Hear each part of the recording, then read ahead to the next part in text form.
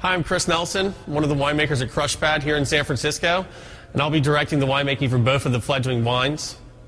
Today we'll be sorting grapes from the Doctor's Vineyard, which is located in the Santa Lucia Highlands in Monterey County, one of my favorite areas. This is just one of the many great vineyards we'll be working with for this project. Once we get the grapes into the winery, it's time to sort and to stem.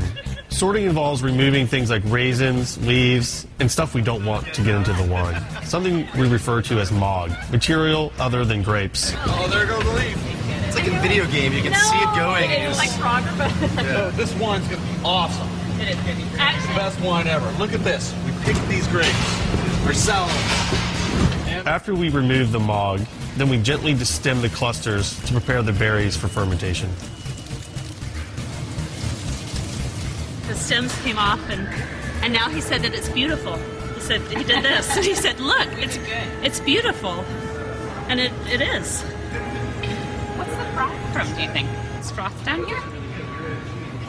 It's just juice is foamed up. It's very happy wine. It's very happy wine. Very happy wine. That was fun. Okay, now that we've sorted and destemmed our grapes, we're ready to send them to the cold room before the fermentation kicks off. So what does winemaking have to do with technology? Did anyone catch it? Did you catch it?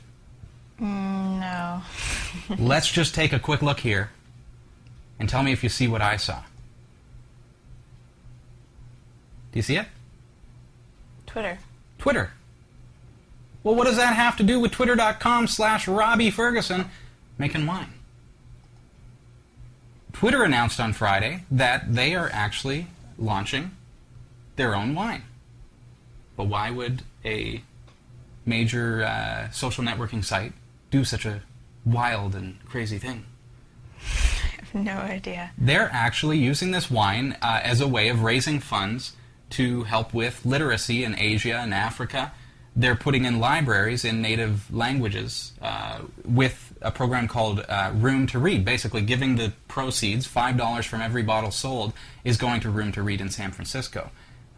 What they do is they then take that money and put it towards, I guess, less fortunate literary areas, places that don't have a library in their language, and put in books, essentially, is what they do. So interesting to find that on Friday, Twitter announced that they're actually going to be partnering with a winemaker to make this wine, and they're actually reducing the cost of the wine down to $20 a bottle from, I think, around $50, and $5 is going towards literacy.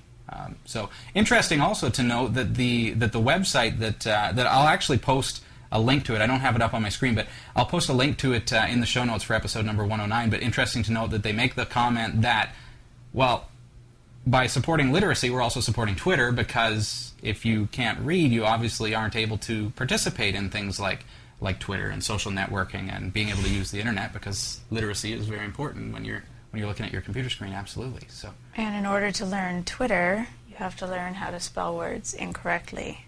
And in order to spell words incorrectly, you need wine. It's kind of backwards, really. Well, no. How do you buy wine from Twitter? Who do you pay? Who do you... You don't actually buy it from them directly. It's coming from Fledgling Wine. So they actually have set up a website, and you can actually pre-order. It's not coming out until next year. But as you can see, they're already getting the crops in, and they're starting to press the grapes. Mm-hmm. But because of the way the wine is made, fermentation takes place, the aging process, so it'll probably be about a year before we see that. Right. Before we see that wine. If you're in the States, you might be able to get a hold of that.